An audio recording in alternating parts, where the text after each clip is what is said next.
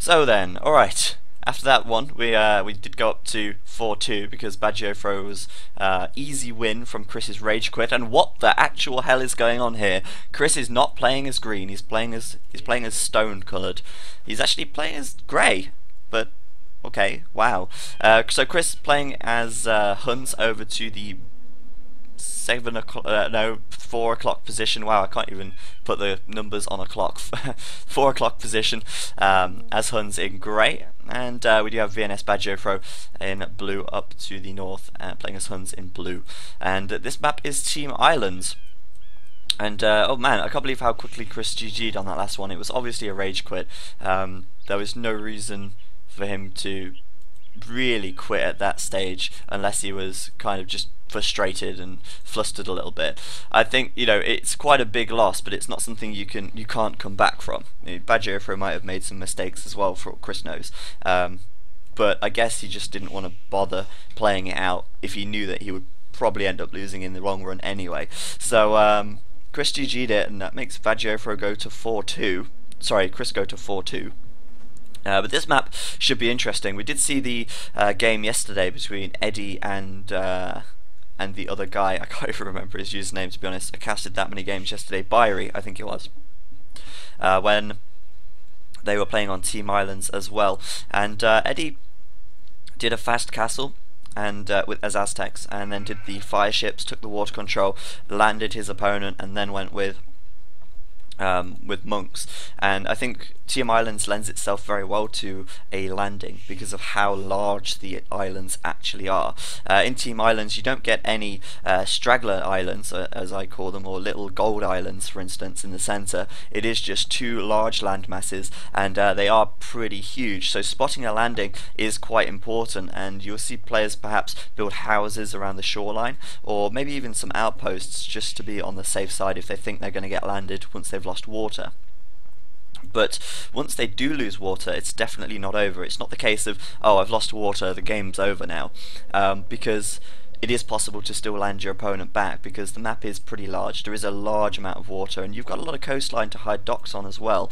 For instance, you know, if your opponent's got a few galleys spread out on the front, you can easily go and dock on the back and put a castle up or something to try and protect it.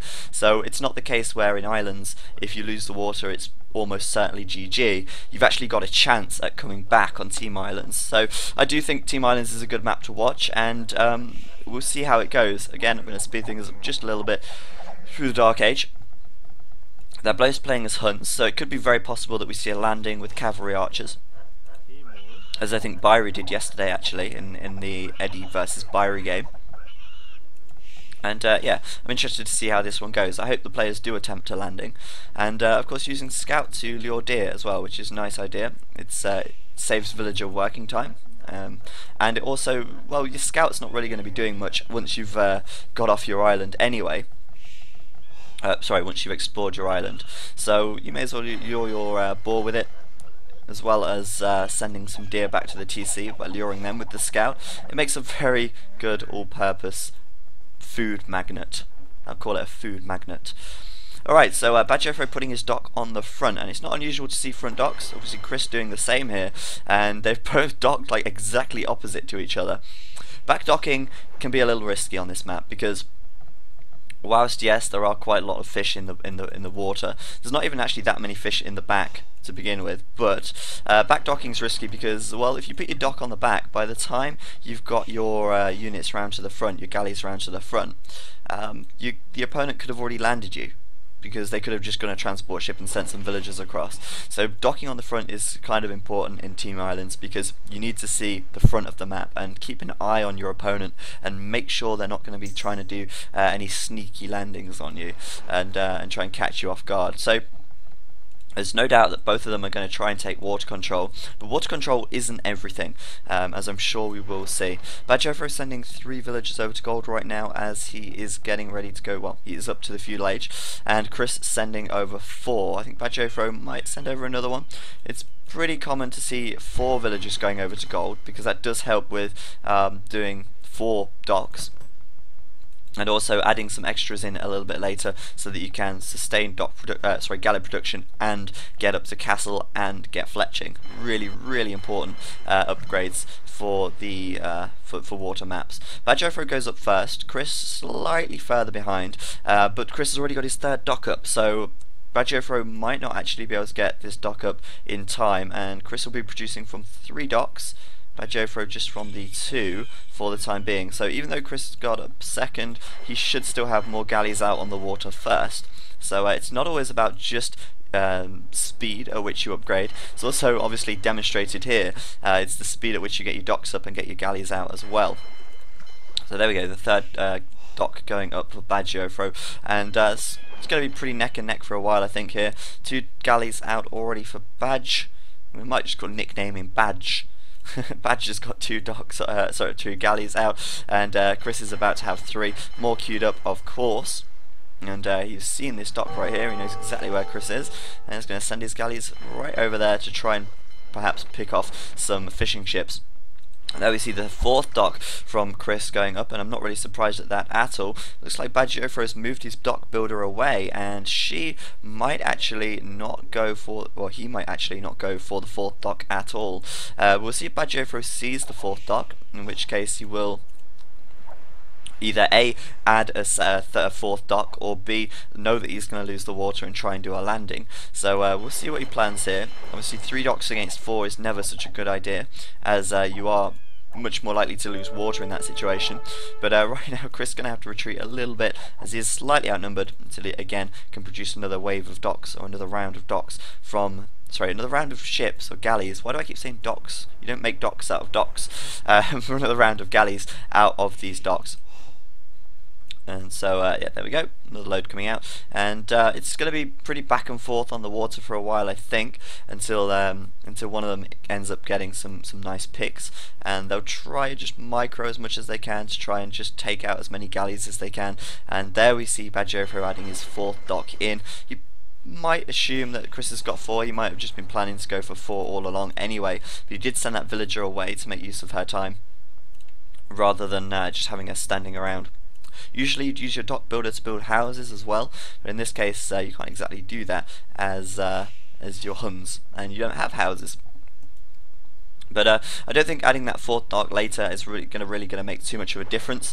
I doubt Chris would have been able to sustain galley production from all 4 to begin with anyway, and although he is doing that right now, bacgioifro is still going to get his 4th up, and he's still going to be creating galleys at a reasonable rate, I think. There's certainly no reason why he shouldn't be able to, but it does look like he's getting a little bit behind in ships already.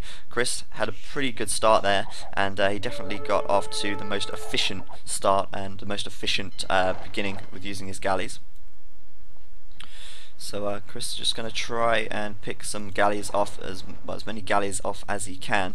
You see both of them trying to micro as much as they can to avoid as much arrow fire as they can, and ultimately just get the upper hand where possible. I think they are very neck and neck at the moment on the water, and there we see the blacksmith from bacgioifro as well. He can just about afford fletching. He will need to get a mill on here, and yeah, obviously sending village, there we go, mill on there. He can afford fletching, he's going to do it straight away. It's going to delay his next villager just slightly, because obviously he had to build that mill, which is meaning that these villagers aren't gathering quite so much berries, but there we go, now we can get it. And yeah, it's going pretty well for bacgioifro. Chris going pretty well as well. It's pretty much a standard build up so far, and Chris just adding his blacksmith now, so he's going to get a later +1, and we'll see if bacgioifro can make use of that +1 here, trying to launch a little bit of an attack. And you can see Chris trying to just move out of his way slightly, coming back and forth, and as I said, it's going to be very back and forth until things sort of stabilize and one person really does get the upper hand. At this stage it's really crucial that you keep as many galleys alive as possible, and micro as well as possible as well. Certainly looks like Chris has the most, but he's going to hang back still a little bit until he does get his +1, and that's going to be done in just a second. bacgioifro going to engage real quick. Chris going to pull out of the way again, and now it looks like he might just be going for it, because +1's about to finish, and there it is. So he's going to go for it right now, and now it seems like it's bacgioifro who might actually be trying to retreat just a little bit. Nice little pick on that one there though. Chris letting that one free, and then it died.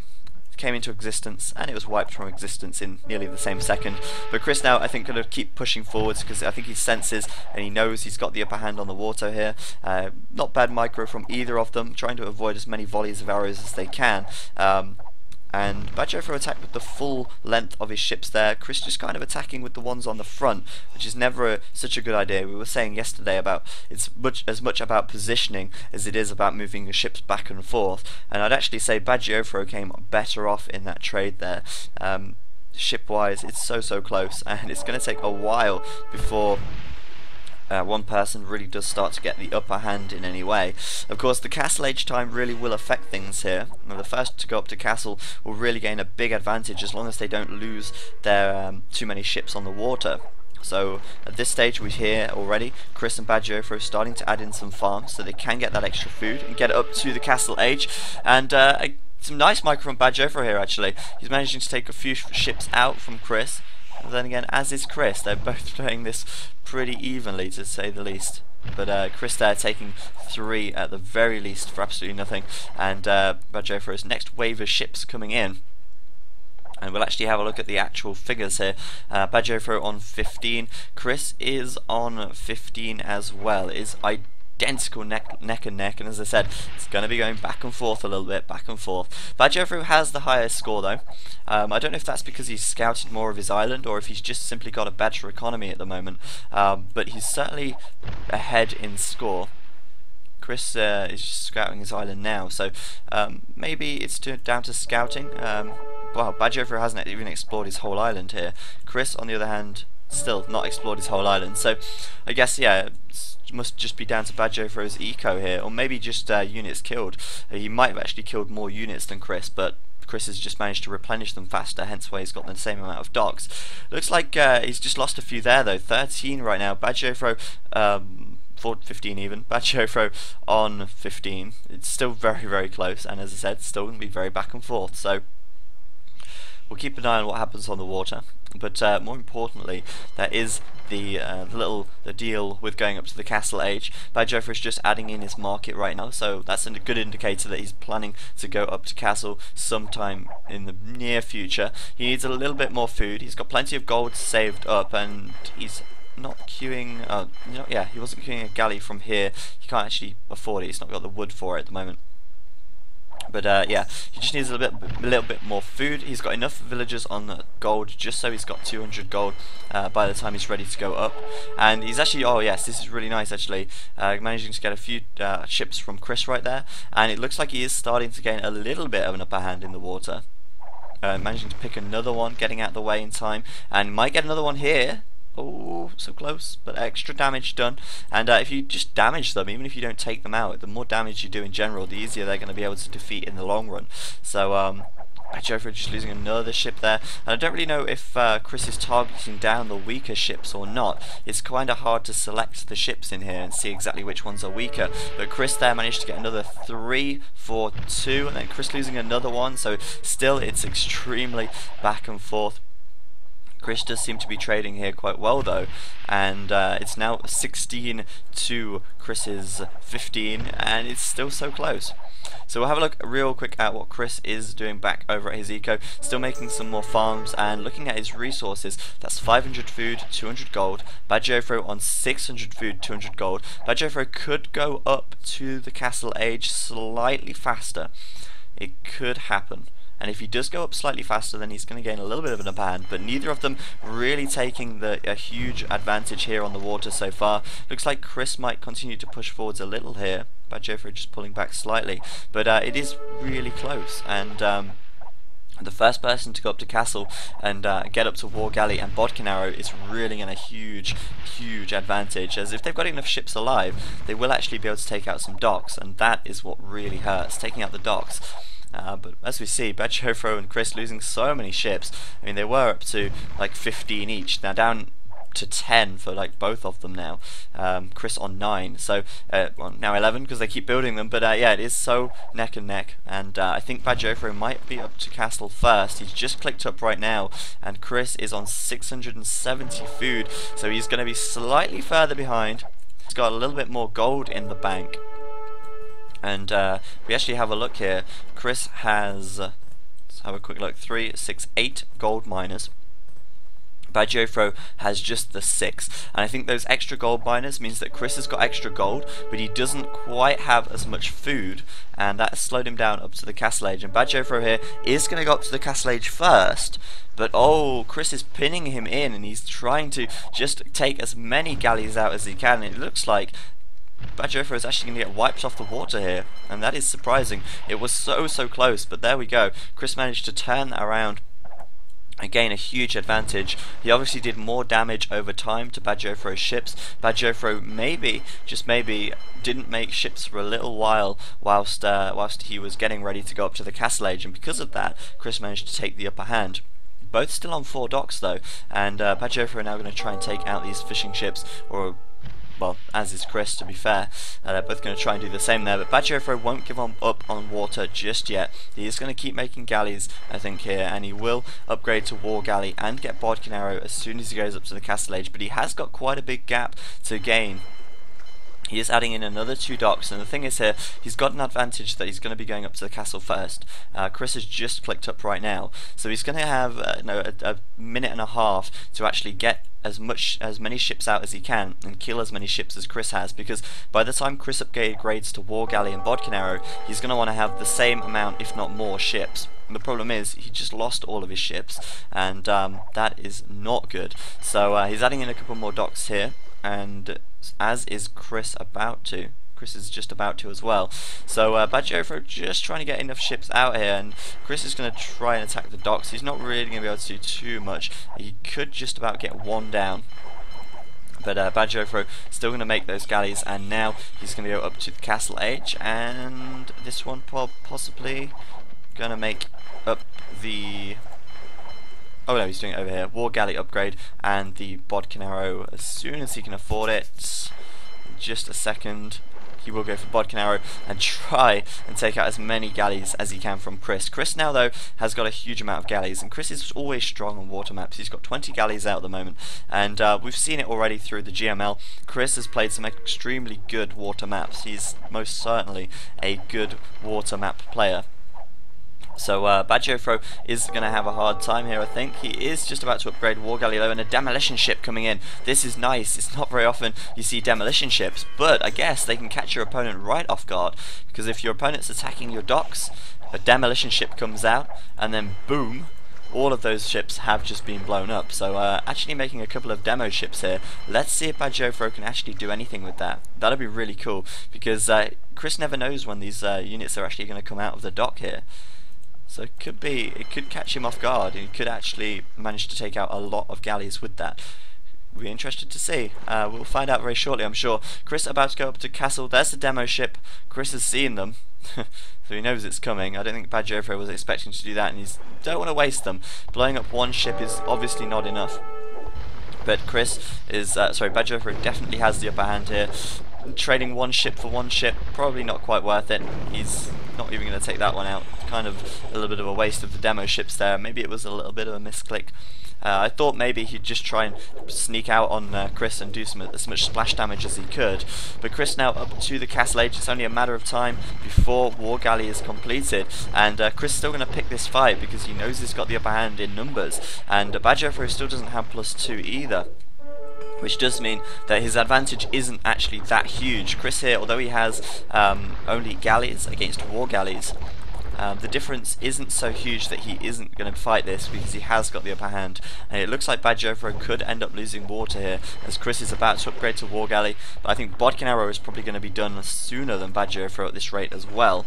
It's on 88, well 90% right now. bacgioifro has not even started it, and Chris is going to have a huge advantage here, as +2 is complete and war galley is about to complete as well. So Chris is definitely going to take the water. Now what's bacgioifro going to do? I mean, his option here is to put a dock perhaps on the side and send a quick landing or a couple of villagers over to Chris's side. Chris then will find himself in a position where he's got a load of ships, but he doesn't have anything on land to combat that. So he might prepare himself for it, because bacgioifro, of course, won't be making any more ships unless he really is desperate to take the water back. He's stopped making war galleys pretty much. He's making a couple of demolition ships still. I don't know if that is just a misclick or what, but because I mean he could have like Control D to go to dock, and then D is the hotkey for demolition ship. So if you press Control D and then you press D again, it will cure demolition ship up. So I don't know if these are misclicks or if he's actually planning on doing that.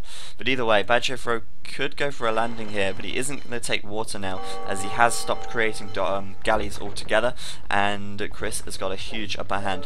Chris now, of course, though, can start adding some fishing ships in, as long as he takes out these docks and makes sure bacgioifro doesn't come along with some fire ships later on to take them out or something.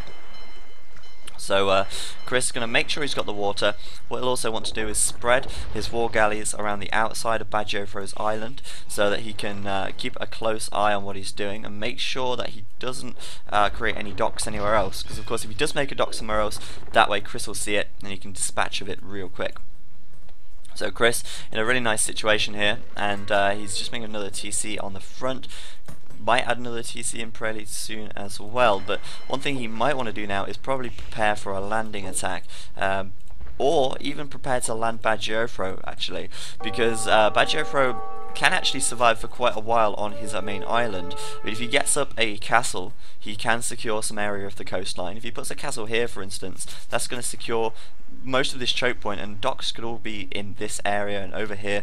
So it could be the case that bacgioifro can still pull it back. And the scores difference is huge, but that's mainly just because Chris has a lot more military on the map at the moment, and he's killed a lot more units.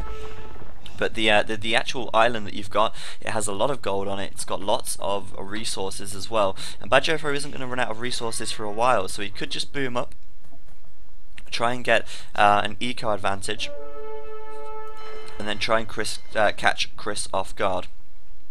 It looks like Chris is not actually going to spot this dock. He's just sent some ships straight past it, and that's one nice thing of having this little indent here.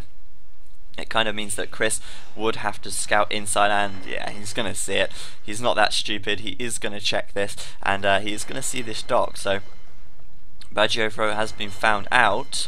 He might lose his fishing ships as well. We'll see about that. But yeah, he's just going to work on his eco here and try and close the gap with the ecos. Just researching bowsaw right now, a little late actually. Sometimes, well, usually you're going to want to get bowsaw straight away as soon as you reach castle, but then again, he was pretty desperate to get out those galleys, so I can see why he delayed it a little bit. But also going with a fourth TC now, so he is going to do a really big boom, just try and get his eco going strong, and try and just bridge the gap that way. We'll see what happens. Chris might decide to try and land him real quick, and cut the game short. We'll see if he's making any transports. No, not just yet.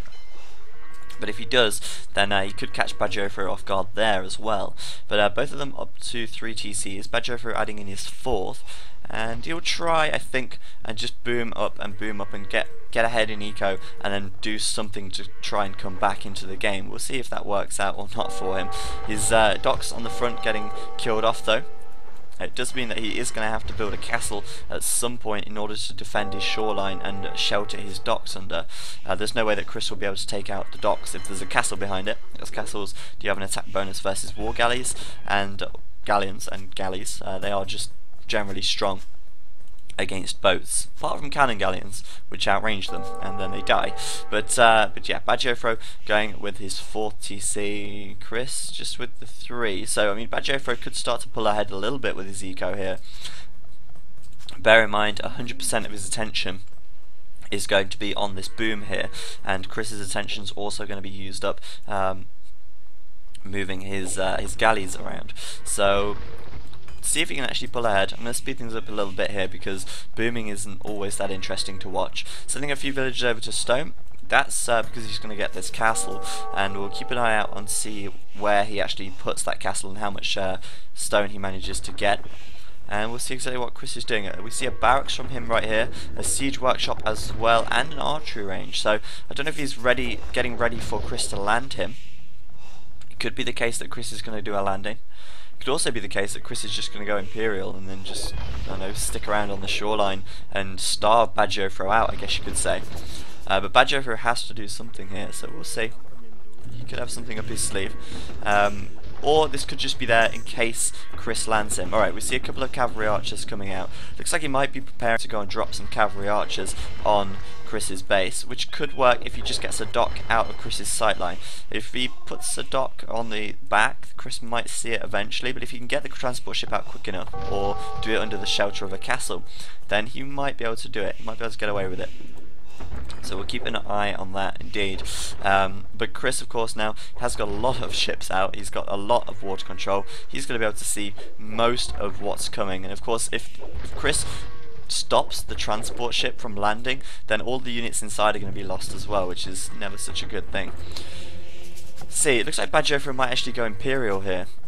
He might go up to Imp before doing anything. He's almost got the food and the gold for it, so I mean he could do just that. And if he goes up to Imp, it's not going to give him any major benefits, but he is going to do it anyway. He's going to get the eco bonuses. Chris is almost up to Imp as well. I'm not really surprised he went up that fast, because he still has some fishers. He still worked on his eco a little earlier. He wasn't having to play catch up like bacgioifro was.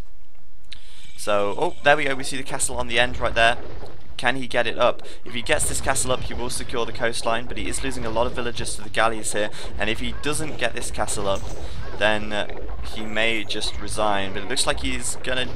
oh no, he's not gonna do it. And bacgioifro just lost so many villagers there. He spent all that time trying to catch up in eco, and now he finds himself losing all of those villagers. So that is certainly not good. Stable is going up on this side. I don't know if he's planning anything funny with that. But he just wanted to get that castle up. Chris isn't going to let it happen. And as long as Chris keeps him on his island and sort of starves him out, there really isn't a lot bacgioifro can do to get off of his island and actually make anything of it. Let's see if Chris is actually making any attempts to land or anything. He's recharging Galleon, no surprises there. But that's about it. University, no upgrades coming in just yet. I imagine he's already got ballistics. But yeah, he's not too happy about this castle, and he might actually end up taking this game. And oh, yeah, there we see a landing as well. I didn't... wow. Because it's grey, you don't actually see it on the map. I mean, that is such a annoying colour to spot. I much prefer it in the Forgotten Empires where it's dark grey. But Chris has got a landing over on bacgioifro here. He's sent some villagers over. He's built a load of archery ranges. He's built stables. He's recharging bloodlines right now, like cavalry's done as well. And he's going to raid bacgioifro's base with cavalry archers. And I think bacgioifro will be in a position here to resign, because at the end of the day, this castle didn't go up. Chris has got galleons right now.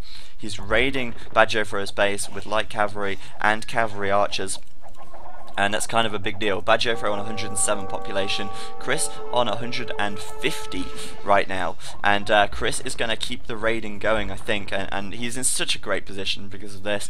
bacgioifro can hit from all angles on the shore. He can even hit this TC, I think. Oh no, he can't, it's just out of range. But even so, Chris has got every advantage right here, and I would not be surprised in the slightest if bacgioifro gives it one push with his units he's got saved up here, and then perhaps GG's it. He's going to use this battering ram though to distract the ships and get his castle up. Is it going to work? Oh, it doesn't look like it's going to work. Oh, the castle just goes up. Well, that is a bit of a relief. He does get the castle up at the cost of losing a load more villagers. He did just lose a load more over here. And bacgioifro's population has fell down to 103 right now. Chris is keeping the units coming, and as long as he keeps the flood up, and if he adds some siege as well, which he should do, then he has no reason really to lose this game. bacgioifro has got the castle though, and he's making the docks. So let's see what he can do. I mean, the thing is though, now he can make these docks. Alright, that's fair enough. If he makes a transport ship, well, the galleons are here. He hasn't got the galleon upgrade just yet. He hasn't got any galleys, so he's going to have to take ages to actually build them. And by the time he's done that, it's going to be too late, because his eco is going to be raided. He's going to find himself with no villagers left, and I think this is soon to be GG for bacgioifro here. Again, as I said, Chris 180 population, bacgioifro falling less than 100 right now, and Chris can just stop anything from happening over there. And there we see bacgioifro's GG, making it 5-2 to Chris so far. There are more games coming up.